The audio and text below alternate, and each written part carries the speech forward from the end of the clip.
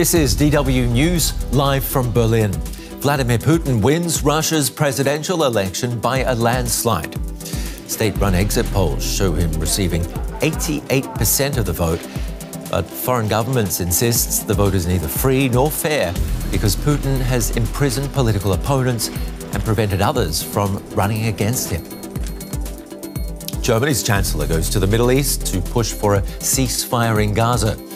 Olaf Scholz tells his Israeli counterpart that lasting security for Israel lies in a two-state solution.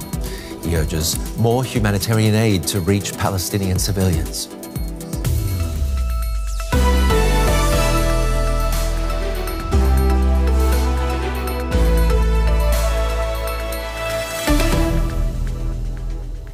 I'm Ben Fazulin. Welcome. Exit polls and early results show Vladimir Putin is on course for a landslide victory in Russia's presidential election. The exit polls show him receiving nearly 88% of the vote. But governments around the world say the election was not free or fair, given the absence of any real political opponents. Putin has been in power since 1999, and this win will extend his presidency by another 6 years. DW is following developments in Russia from Riga, where DW's Moscow bureau relocated after being forced to shut down operations in Russia. I asked reporter Sergei Satanovsky to tell us more about the numbers and early reaction. Well, this is right, Ben. Putin is winning with around 87 or 88%. This is according to the exit polls from the Russian state-owned polling organization VTSIOM, but the Central Election Commission has announced the same number after processing 30% of the ballots. I must say that this is a huge number for Putin, even compared to his previous results in previous elections, and it's no surprise that the highest numbers are coming from the occupied territories of Ukraine, Donetsk, Luhansk, and Kherson regions. However, I should also say that Putin's landslide victory is not the only reason why this election will be remembered. It's also the massive crowds of people who came to the polling stations to protest against Putin, against the war. And in this sense, we can say that the Russian opposition's campaign Noon Against Putin can be considered successful, and also the representatives of Alexei Navalny's team, the opposition leader who died a month ago in a penal colony in Siberia, have already declared its success. DW Sergei Satanovsky reporting from Riga on the Russian elections. Thank you. Thousands lined up at the Russian embassy here in Berlin, many to cast their ballots as a protest against Russia's presidential election. Yulia Navalny, the widow of the late Kremlin critic Alexei Navalny, joined thousands who backed her call for a noon rally against Vladimir Putin. There were concerns she may be arrested upon entering the Russian embassy. She was escorted out by German police after casting her vote. Matthew Murray is a Russia expert and professor at Columbia University in New York. He knew Alexei Navalny. I asked him what Navalny stood for. I think the most important characteristic of Alexei Navalny was that he was a man of faith, and that he had an absolute belief that if Russians would exercise free will and courage, that Russia could be a modern, stable, and peaceful democracy tomorrow. And this Noon Against Putin protest today is an example of the type of gift that his vision and his faith gave to the Russian people. And I was very encouraged to see as the number of people that decided to engage in this rather ingenious form of protest.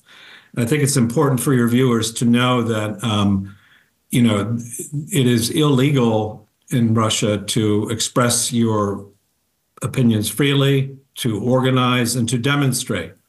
And so Alexei Navalny, before he was killed by the Putin regime, created this form of protest in which voters could go and register their concerns about the Putin regime by standing in line all at the same time. And I think it was successful. I would agree with the assessment of your correspondent. So successful in changing the narrative of this election? Successful in giving people a sense of empowerment. That is something that Alexei was determined to do, was to help individual Russians understand that it was within their power to change the course of their country's history. And from the reports that I've read this morning and just listening to your broadcast, it's clear that many individuals went there today to say no to Putin, to say yes to peace in Ukraine, and to state their desire to have a free Russia in the future. And of course, this is modest and symbolic. It's not going to change the election outcome, but it will change the narrative, as you've indicated, by helping spread the idea that that of hope that Navalny and his wife Yulia stand for. It doesn't change the fact, though, that this was a landslide victory for Putin. Where does that leave him? Well, what it does is it underscores whether, in fact, Putin is legitimate as a ruler of Russia. Mm-hmm. It's one thing to be elected. It's another thing to govern with legitimacy, with authority, with a kind of moral authority behind what you're doing. And it is clear to many in the world and to many Russians that Putin's regime is no longer legitimate, that it is based on fear, repression, and now just outright cruelty. Cruelty obviously to the people of Ukraine, but also cruelty to his own people. And so the question is how sustainable that may be as a form of, managing and running a society such as Russia. Interesting insights from Matthew Murray from Columbia University. Many thanks. Thank you. German Chancellor Olaf Scholz has met with Israeli Prime Minister Benjamin Netanyahu in Jerusalem amid growing bilateral tensions over Israel's war against Hamas. Netanyahu reiterated Israel's focus on eliminating the Palestinian militant group. His plan includes an offensive into Rafah in the Strip, where more than 1 million displaced Palestinians are sheltering. Scholz said Israel's security is essential, but that there must be a long-term peace solution that includes Palestinian governance in Gaza and the West Bank. Scholz also called for more aid to reach Palestinian civilians, voicing concern for the humanitarian situation in the Gaza Strip. Both leaders gave statements after their meeting. We cannot stand by and watch Palestinians risk starvation. That's not us. That is not what we stand for together. Much more humanitarian aid is needed continuously, reliably. I shared my concerns with the Prime Minister that provision of aid from Israel into Gaza and the conditions for distribution must be urgently and massively improved. We believe that the key to peace is security. Many believe that the key to security is peace. But peace is unsustainable without a strong Israel. And if we are offered a peace agreement or a path to peace that makes Israel so weak and unable to defend itself, and our neighbors still adhering to the goal of destroying the Jewish state, then obviously we will set peace backward and not forward. We want to move peace forward, and for that Israel has to have the necessary security responsibility in this tiny area. Otherwise, the radicals... Shadi Rosanas was following the press conference. Hey, Ben. Scholz also pushed for a comprehensive hostage deal. That's important because, every day that goes by puts their lives at risk. Correct, and that's also the center of attention now in Israel. We know that Hamas gave its answer for the terms that were negotiated just at the end of last week. Israelis were contemplating over the weekend what should be their response, and the head of the Mossad, the Israeli spy agency, is expected to travel to Doha, the capital of Qatar, tomorrow to further go on with the negotiations, though there are still major contention points between the two sides. We need to be very cautious about any signs of optimism because Hamas still very much is against any demand of Israel to stop.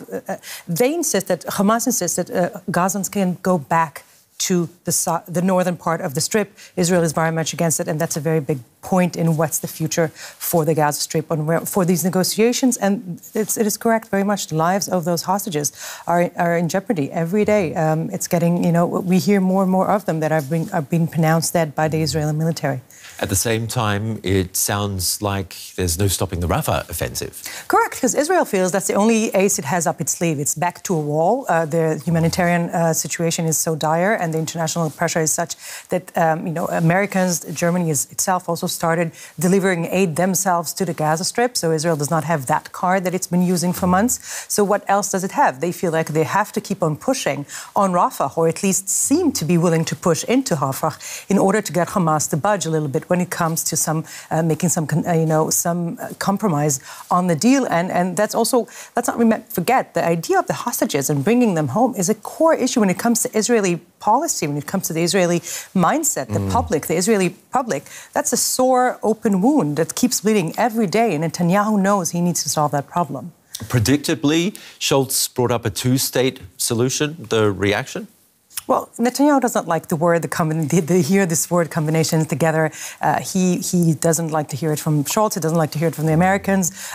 And this is partially part of the criticism that he's getting from the international community, but also slowly growing criticism from within. On what is the plan? What is the political long-term plan? What's the strategic goal for the end of what we're seeing? Because we're approaching over almost, 5.5 months almost in this terrible war. And doesn't seem to be any end in sight. The goal of elimination of Hamas is also far from being reached. So if you don't want to bring in the Palestinian Authority, which is also something that Scholz clearly said, the need for a reformed Palestinian Authority that will have Gaza and the West Bank is the only way out. And Netanyahu is not willing to even discuss that. And this is exactly what we're seeing now, the growing tension between Netanyahu and the rest of the world on the plan for the day after and who's taking over. The chaos that we're seeing in the Gaza Strip is something that it's very clear is not sustainable. Shani Rosanas, our Middle East analyst, thank you very much for coming in. You're welcome, Ben.